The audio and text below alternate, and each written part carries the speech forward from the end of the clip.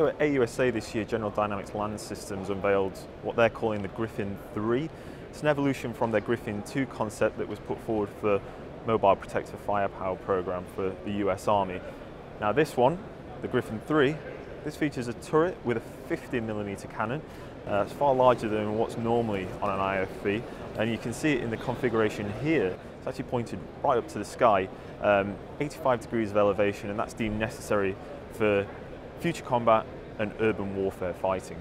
The turret's been manufactured and developed by General Dynamics Land Systems in cooperation with the US Army. It's brand new, and so if you look at it, you'll see some quite innovative features on there. There's UAS, there's also an active protection system. This one in particular is IMI Systems Iron Fists. Some more of the unique features are, as you can see here, this hexagonal camouflage. This actually comes from Armor Works, and it's supposed to reduce the signature of the vehicle. What we're being told is that the actual turret and the gun will fire next year. General Dynamics Land Systems is likely to put this forward for the next generation combat vehicle, which we've heard a little bit more about at the show. That's now accelerated, so we're looking at potentially a unit being equipped by 2026.